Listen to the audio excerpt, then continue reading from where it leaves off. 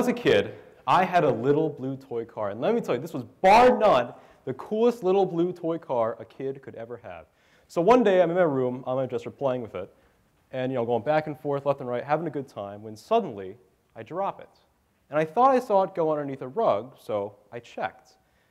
And I didn't see the car. I looked underneath the dresser, and it wasn't there. I looked underneath my bed, in the kitchen, in the bathroom, in places where it couldn't even be, and I never found that toy car. 7 years later, as I was moving out of that house, I checked one last time. You never know, maybe, and I still couldn't find it. So I said to myself, well, at least it didn't go to a different dimension. Or did it? Well, I did some more research, and I found an idea called superstring theory, which I should say is only a theory. I'm not here to prove it is true or say that it is true, but in superstring theory, there exists the idea that the world that we know it does not exist in just 3 dimensions, but 10. And I think maybe we can find our little blue toy car. So let's start off with the first dimension. This one's pretty easy. If we were to cram everything in existence in the first dimension, we would have a simple line going to one point and the other on to infinity. Pretty simple. In the second dimension, we know this one pretty well too. This is like drawings or paintings, things that we put on paper. They're all flat. And then, the 3-dimensional one, which we all know quite well, I can move to the left a bit, forward, and then jump, and I would have moved 3-dimensionally. Now, I don't think that my car is here. I've already checked. So let's go one step further. What's the 4th dimension? Well, the 4th dimension is commonly hypothesized to be time. And if we think back to our first dimensional line, then the 4th dimension is no different. So we could move 5 hours into the future or 5 minutes into the past. Now, because it's a line, this doesn't really change anything. If we move on a line, that doesn't change the direction it goes. So I don't think that my car is here. That would mean that I would have it at some point in the future, and after looking for it, I don't think that that's going to happen. So if the 4th dimension is forward and backward in time, then the 5th dimension is left and right in time.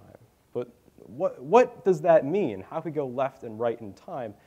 Well, think of it like this. We could go 5 hours into the future where I'm wearing a red shirt, or jumping on a trampoline, or eating dinner, or maybe where I don't even exist.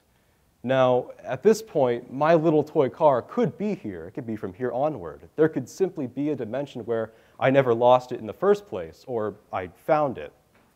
But if the 4th dimension is forward and backward in time, and the 5th dimension is left and right in time, then the 6th dimension is diagonal through time.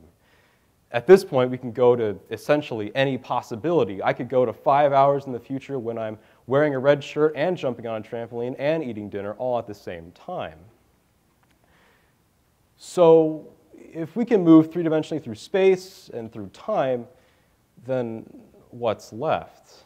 Well, in the 7th dimension, we begin to observe what we call starting conditions, meaning that the world, existence as we know it, began with an event called the Big Bang.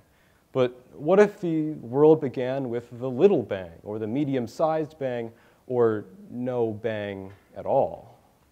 In the 7th dimension, we'd be able to observe these differences and see how exactly our world would be different. And in the 8th dimension, we can start seeing all the possibilities within them. So there could be a little bang where Earth has 2 moons, or 3 moons, or Saturn is on the other side of the solar system. So what's left? If we can go to any point in time, to any possibility, to any starting condition, to any possibility within them, then how are there still 2 dimensions left? Well, in the 9th dimension, we begin looking at the laws of physics, meaning that if we're 9th-dimensional beings, we could go to 5 hours in the future when I'm wearing a red shirt, jumping on a trampoline, eating dinner in a world that began with a little bang, Earth has 2 moons, and gravity goes sideways. Or where matter can be created or destroyed, or our laws of physics simply don't make any sense at all. So what's the last dimension? Well, the 10th dimension is more of an idea, if anything. It's sort of everything. If we were 10th dimensional beings, then anything can be and is at the same time. Anything that we could even possibly imagine exists. So why do we care? I mean, if we're never going to be six-dimensional beings going through space, then why should we even bother thinking about this? Well, think about a time when you had a really bad day. You got denied to the college of your dreams, your girlfriend broke up with you, and you stubbed your toe really hard. Well, in theory, there's a version of you that also got denied to the college of their dreams. They stubbed their toe really hard, and their girlfriend broke up with them, and they still can't find that little blue toy car. So if you're ever having a bad day, remember, someone in a different dimension always has it worse. Thank you.